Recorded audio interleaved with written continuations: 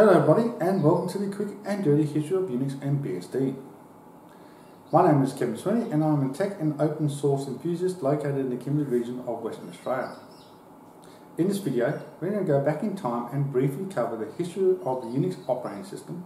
We'll also cover the creation of the Berkeley Software Distribution and key points in the history of BSD, and then we'll briefly cover the FreeBSD project, its beginnings and where it is today.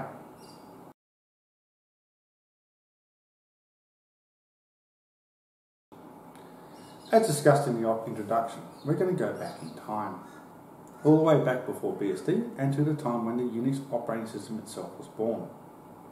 The time was the late 60s, where punch cards and magnetic tape still ruled the roost.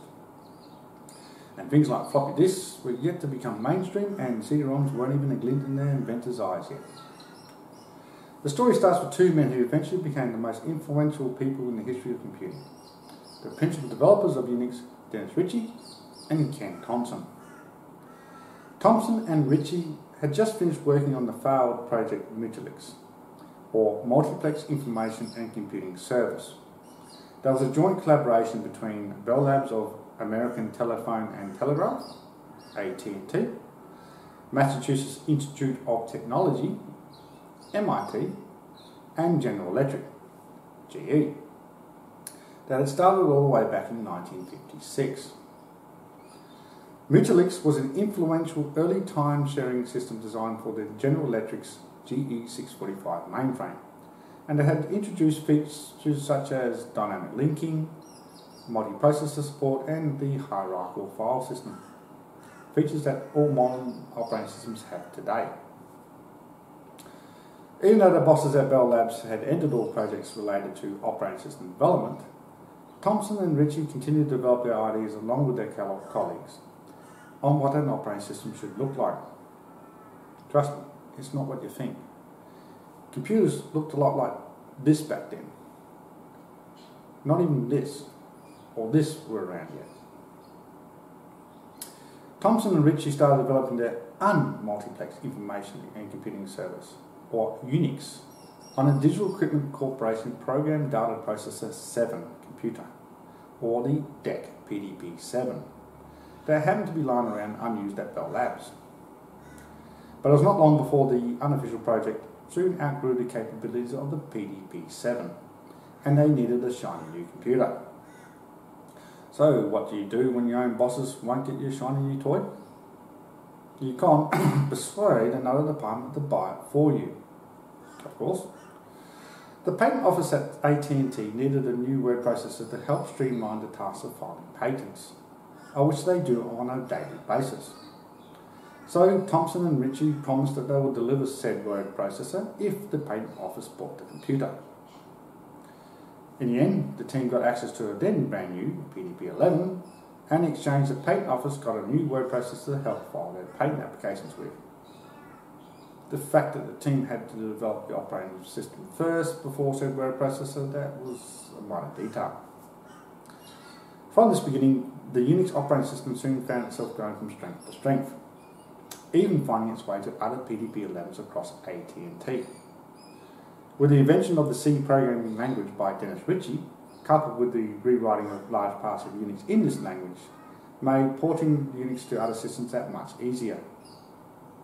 This ultimately allowed Unix and its source code to be licensed out and used by other institutions and organisations outside of AT&T.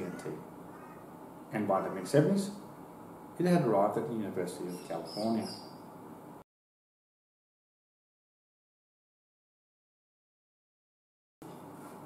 By the mid-70s, Unix had arrived at the CSRG, or Computer Systems Research Group of the University of California, Berkeley. It was not long before the students of the CSRG started writing and developing software for Unix, and other universities and institutions had started taking interest in their software. A grad student by the name of Bill Joy started compiling their add-on software for Unix, and by 1978, the first Berkeley Software Distribution, or BSD, was released to the world. Soon, more capabilities and software were developed, and two BSDs soon followed. One pivotal moment in the history of BSD was the arrival of the DEC mini computer, which had introduced modern hardware features such as virtual memory. to the mini-computer market. It was soon apparent that the provided version of Unix for the VAX did not take advantage of these features. Undeterred, the students of the CSRG started rewriting much of the core of Unix, and it was not long before they had a version that took advantage of these features, and thus FreeBSD was born. As the years progressed, the team kept working hard on improving BSD, and before long, Transmission Control Protocol / Internet Protocol, or TCP/IP, had landed in the 4 series of BSD. This was a significant milestone in the history of the modern Internet, as the networking stack that was developed at Berkeley was used by almost every modern operating system at one point in time, including Windows. It was the same networking stack found in the NeXT computer, the same system used by Tim Berners-Lee when he created the World Wide Web while at CERN. As BSD was growing and was nearly an operating system in its own right, the decision was made to remove as much of the AT&T Unix code as possible. Because at the time, in order to use BSD, you had to have a license for Unix from AT&T themselves, which was becoming increasingly more and more expensive by the year. Therefore, there was efforts made to provide releases of BSD without the proprietary AT&T code. This effort resulted in Networking Release 1, or commonly known as Net1, which was freely distributable under the permissive free call clause BSD license. Though Net1 was not a usable operating system on its own, a bit with some pieces missing, but it was not long before it was followed up by Net2 release. Net2 was a more complete operating system than Net1, but still had a few pieces missing, stopping from being a complete system on its own. Regardless of the missing pieces, Net2 was important for it was the basis of 2 ports to the Intel 386 architecture, as used by the IBM personal computer and various other clients at the time. There was the free and open source 386 BSD and the proprietary BSD 386 by Berkeley Software Design, or BSDI. Yes, highly creative name, yes. 386 BSD was started by Leah and William Jolitz in 1989 and was instrumental as it was the direct ancestor for projects such as NetBSD, OpenBSD and FreeBSD, as well as many others.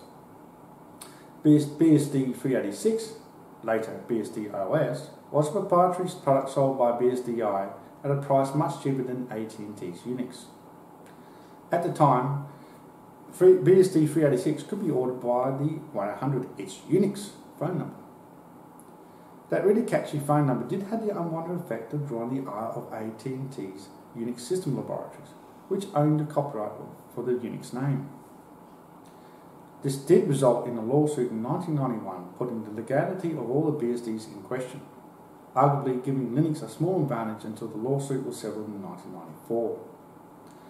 As a part of the settlement, 4.4 BSD Lite was released with the disputed files removed, which weren't many. In turn, Unix System Laboratories, now owned by Novell, had to have the files in Unix that were from BSD carried at Berkeley copyright notices. It was mostly a win-win. The result was that any operating system that was based on 4.4 BSD Lite was now legally in the clear. But all good things must come to an end.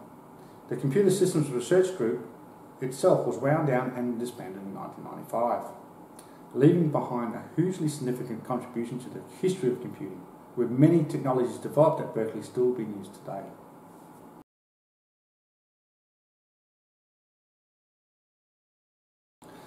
Bill Jolitz's 386 BSD was growing in popularity owing to the fact it was free and open source, and it ran on inexpensive personal computers. This allowed the general public access to a real Unix-like system without having to spend a fortune. But even with Bill's improvements to the system, it was not perfect and there were some issues. But being open source, users began to come up with patches for issues themselves. It was not long before there was a large number of patches spread across various Usenet servers of the early web that 386 BSD users would have to trawl through in order to find the patches that they needed. In order to make the task of patching easier, a fellow by the name of Terry Lambert created what would become known as the unofficial patch kit. But it was not long before the patch kit itself became exceedingly large and unwieldy to handle. So 3 patch coordinators by the name of Nate Williams, Rod Grimes and Jordan Hubbard approached Bill Jollitz with a plan for a project. The project was to involve taking a snapshot of 386 BSD, apply all the relevant patches, and then clean up all the code. This snapshot would be released as its own version. But the project soon drew to a halt when Bill decided to withdraw his support. Undeterred, the patch kit maintainers decided to carry on with the project under a new name, with suggestions such as BSD 386, 386 BSD, or F86 BSD for short, but thankfully sanity prevailed and they settled on the name FreeBSD. Don't know why. I think it was the 90s thing to have 86 in the name of all projects. X386 anyone? When the name was decided on, the FreeBSD project decided to approach Walnut Creek CD-ROM, a company who provided various forms of software on a CD that users can order and have mailed to them. Remember, these were the early days of the internet. Connections were slow and expensive, and there was no high-speed broadband. Anyone who remembers the screeches and screaming of dial-up modems will know all too well. Walnut Creek was enthusiastic and supported the FreeBSD not only by providing high-speed internet access, but also by providing the resources to help FreeBSD and promote it in various forums. It was not long before the FreeBSD 1.0 was released in 1993, providing a valid upgrade path for users of 386 BSD. It is worthy to note before the FreeBSD project had started, another group had kicked off a project based off 386 BSD, and the project still continues today, known as NetBSD. With the conclusion of the UNIX Systems Laboratories versus Berkeley Software Design lawsuit, the University of California, Berkeley released an unencumbered version of BSD called 4.4 BSD Lite. With the settlement of the lawsuit, existing users of Net2 and their derived projects were highly encouraged to switch to 4.4 BSD Lite. Following many months of hard work, the project released FreeBSD 2.0 in November of 1994, with adding many new features and while now using the 4.4 BSD Lite as its base. From these beginnings, FreeBSD has continued to grow and evolve over the years, providing an ever-stable base from everything from web servers to workstations.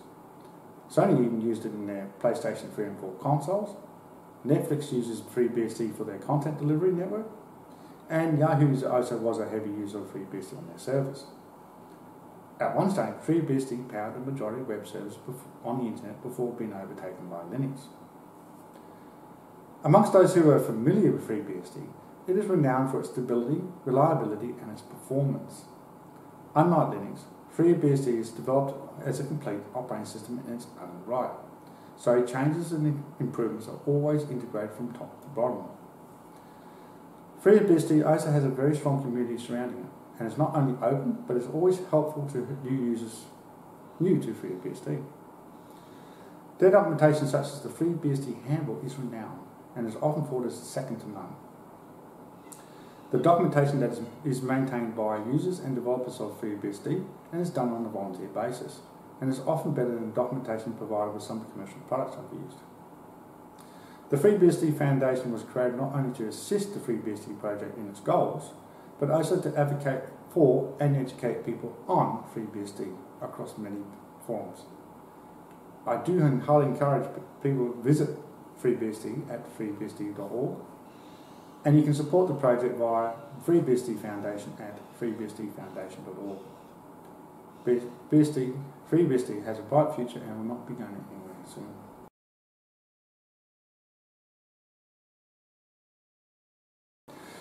In this video, we covered the birth of UNIX like a phoenix from the ashes of the Wikileaks project, where fulfilling a need allowed the development of UNIX to continue as well as flourish in an unsupporting environment.